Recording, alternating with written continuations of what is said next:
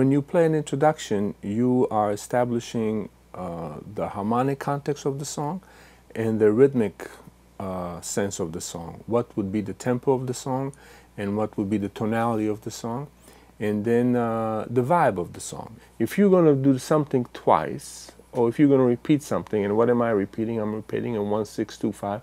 You want to have a difference between the first time and the second time. So the first time was what?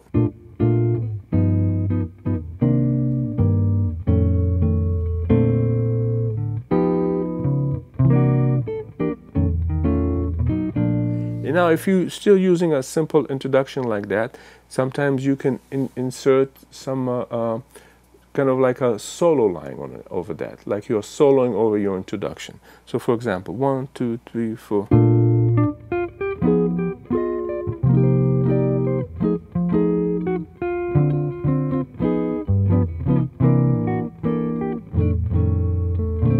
Something that is common, you start on the flatted 5, on the B. So you have B,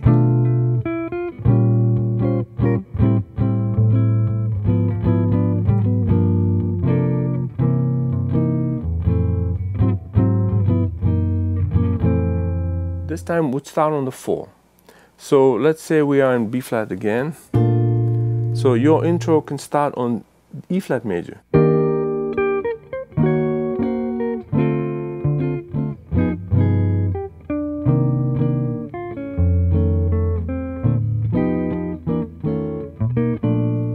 You can take risks in music. It's important to take risks and all that. But when you're establishing the introduction, it's very good for you to be clear, because everybody is counting on you to set it up.